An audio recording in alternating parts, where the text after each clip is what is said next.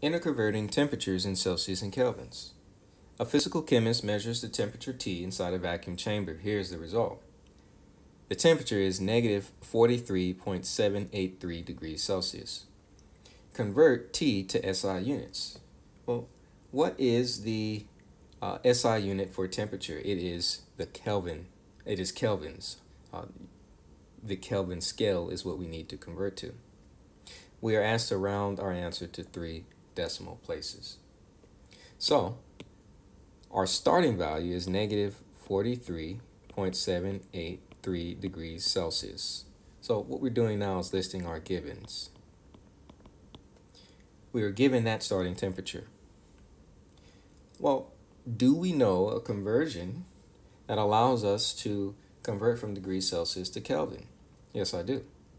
That conversion is temperature in Kelvin is equal to degrees Celsius plus 273.15. So we've listed our givens, our starting temperature, and a formula that relates the Kelvin scale to the Celsius scale. And it actually is in the form that we need. This form will give us this temperature reading in the Kelvin scale. So let's go ahead and plug it in.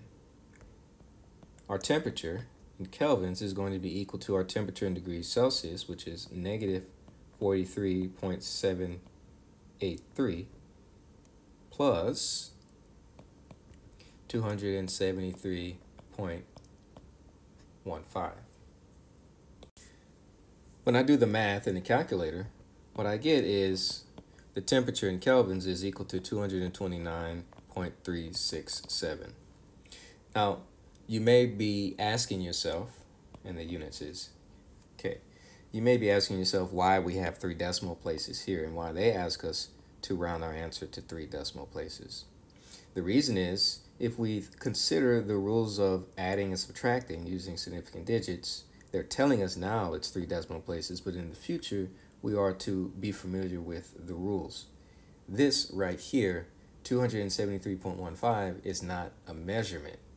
It comes from the conversion. It's an exact number.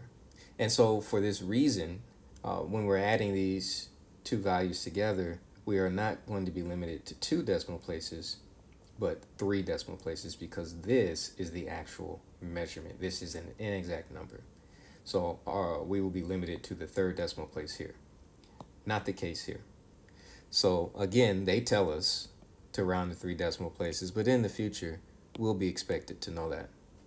So the answer would be 229.367 kelvins.